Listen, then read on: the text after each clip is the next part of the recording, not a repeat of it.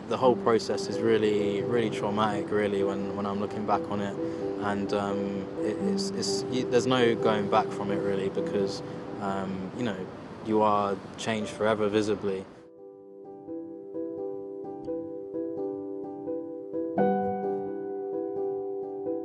I think I was about 4 or 5 here. That was like only a year or so into transition.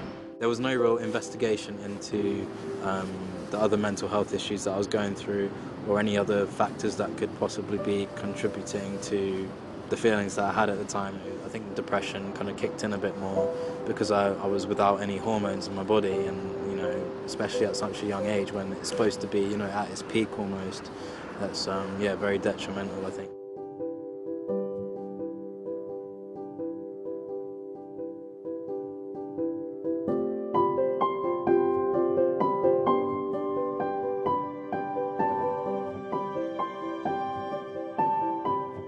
Since being on the blockers, he's absolutely flourished. He's come out of his shell, he's settled in at a new school, and he's flourished academically, and I'm incredibly proud of him. Next, a 23-year-old woman is taking legal action against an NHS gender identity clinic, saying that she should have been challenged more by medical staff about her decision to transition to a male as a teenager.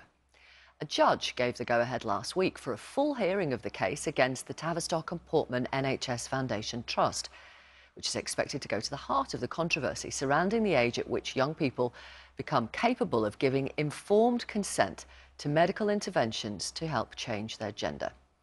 In a moment, we'll speak to the boss of the clinic, Dr. Polly Carmichael. But first, let's hear from the woman. She's called Keira Bell. She's now 23. And she started taking puberty blockers aged 16, followed by cross-sex hormones, testosterone in her case, and she had a double mastectomy. Keira Bell has been speaking to the BBC's Alison Holt. I would have liked to have, you know, some sort of intensive therapy, really. I think that I should have been challenged on the proposals, or you know, the claims that I was making for myself, and I think that would have made a big difference as well. There will be young people who say going to the clinic literally saves their lives because it is essential someone listens to them and believes their need to change. What would you say to that? Well, I did say the same thing, you know, years ago when I went to the clinic. It felt like, you know, it was saving me from, you know, suicidal ideation and just depression in general. And, you know, at the time I felt like it relieved all of those mental health conditions that I was, you know, struggling alongside, you know, gender dysphoria. It's something you need to kind of work through, but it's not something that should be rushed into. I think it's up to these, you know, institutions like the Tavistock to step in and make children reconsider what they're saying. Because it is, you know, a life-altering path that you're going down, and it's not guaranteed to work. Do you feel any anger about what's happened in the last 5–10 years for you? I do, yeah. I feel angry that, you know, no one was there to really say any different, and I was allowed to run with this idea that I had, or, you know, almost like a fantasy as a teenager. I was allowed to run with that, and it has affected me in the long run as an adult. Well, let's talk now to Dr. Polly Carmichael, who is the director of the Tavistock Clinic, NHS Clinic in London. Thank you very much for coming on the programme. How can you be absolutely sure when a child or teenager comes to your clinic that they do genuinely want to live as the opposite gender? I think the first thing to say is this is a really complex area, and the truth is you can't ever be 100% sure about a lot of things, and certainly in this area you can't be 100% sure. Having said that, our assessment process is wide-ranging. It's over a long period of time. We look at the development of gender, we look more widely at relationships and how young people are doing in school and so on. And moreover, less than half of the young people who actually come to the service would ever be referred to the clinic.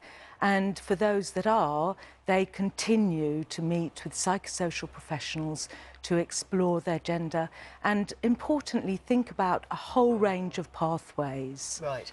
Let's talk more specifically about what happens if someone does come to your clinic then. How many therapy sessions would you have with a young person before puberty blockers would be part of the conversation? OK, so we work according to NHS specifications. We're a commissioned service. And in the specifications, it says 3 to 6. I think in reality... That's an hour long? That's an hour long, maybe longer sometimes. With 2 clinicians, I guess that's around giving young people a space, but also giving their parents a space. And over what period of time would those 3 to 6 sessions be? So it would vary. It's all individual. It's case by case, but over a period of 6 months or so. But I think it's important to say that the reality is one outcome of the assessment period is not infrequently ongoing exploration and thinking. So rather than at the end of that period prescribing puberty blockers. Yeah. 3 to 6 sessions, each about an hour long, 2 clinicians over a period of about 6 months. Does that strike you as not enough therapy and over too short a period? So I think if it were that after that period everyone was being referred to clinic, then, you know, I think there would be rightly questions. But the truth is often it's much longer than that.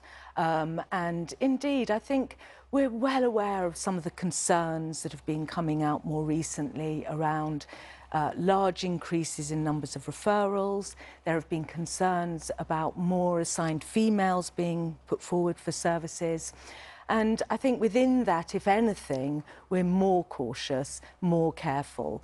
We also have a network model, so young people come from all over the country. And we convene professionals meetings locally. Many of the young people we see have co-occurring difficulties.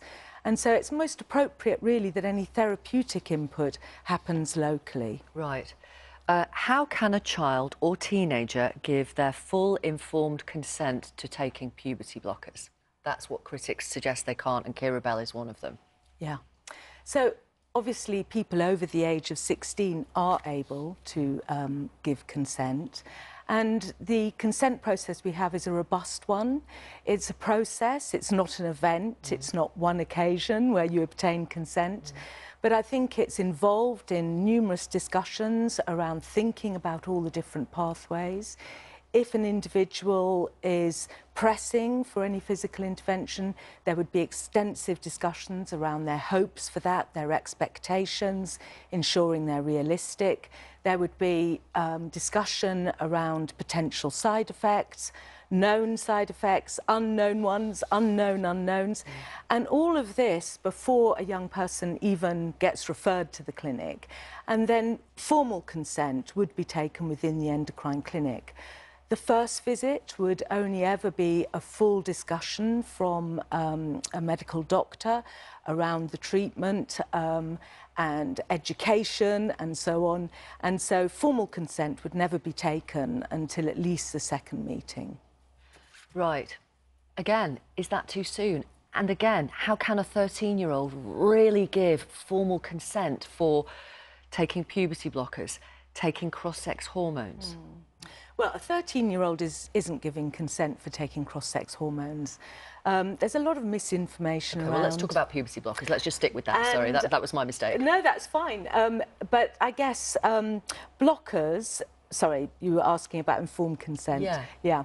So I think young people are... my view is they are able to give informed consent. I think they're given full information around the intended action, the potential risks and so on, over time, on more than one occasion. I think there's also evidence in general that young people can develop, if you like, specialist areas of knowledge, sort of beyond their developmental stage, if you like, when, you know, there's been work around that particular area. And I think that's evidence that comes from paediatrics in general. Right.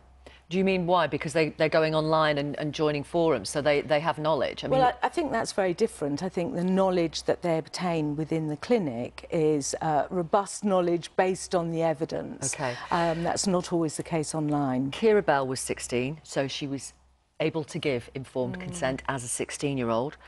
Regrets. She says that your clinic did not challenge her enough. Do you accept that? I think we do challenge, without a doubt. My heart goes out to Keira. I think Keira is incredibly brave and speaks really well. I think it's really important that individuals can come forward. There's a place for them and there's a place to discuss this. But this needs to be kept in a context.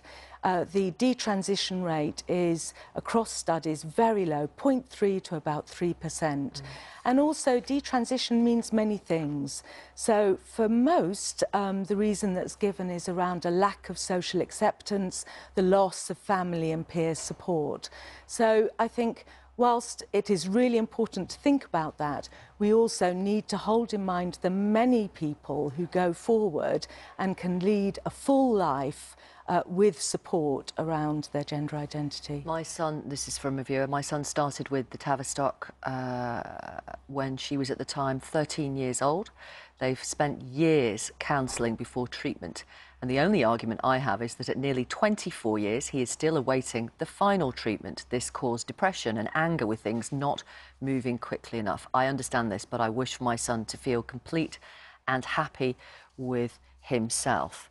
In terms of the puberty blockers, you will know that those who criticise the use of them in young people say this is experimental treatment that can have lifelong consequences. You're using a drug which is most commonly used to, or licensed to treat advanced prostate cancer in men and to chemically castrate male sex offenders and to halt very early puberty. It is not licensed to treat gender dysphoria in children. That is true, isn't it? So, I'm not a medical doctor, but I think you'll find that many drugs used in paediatrics are not licensed for use with children. Do you have any worries about the long-term effect on individuals psychologically, on their brain development, on their fertility? We don't know what it can do to people. Well, the blocker has been used for over 30 years, so I think there is actually quite an evidence base. Clearly, it's really important as numbers increase, awareness increases, that there is more research. But I think you have to weigh this up against the effects of not intervening. We're talking about young people whose sense of themselves does not match their physical body, and the distress associated with that is often huge. Finally, let me ask you why you think there has been an explosion in referrals of young people to gender identity clinics. In 2009-10, there were 77 referrals. 2018-19, it has gone up to 2,500. That is a 3,263% increase. It's astonishing. Why? Well, that's a really difficult question, and I guess there are, multiple reasons for it. I think we need to hold in mind, as much as we're talking about transgender people, much more, actually this continues to be a marginalised, stigmatised group. And so part of that, I think, is likely to be greater awareness, and that can be nothing but positive. But of course, we're also aware that there may be changes in the demographics and that we need to be, if anything, more cautious. And I think as a clinic, that is exactly the approach we take. Thank you very much for coming on the programme. Thank you. We appreciate your time this morning. Dr. Polly Carmichael, Director of the Tavistock. Thank you.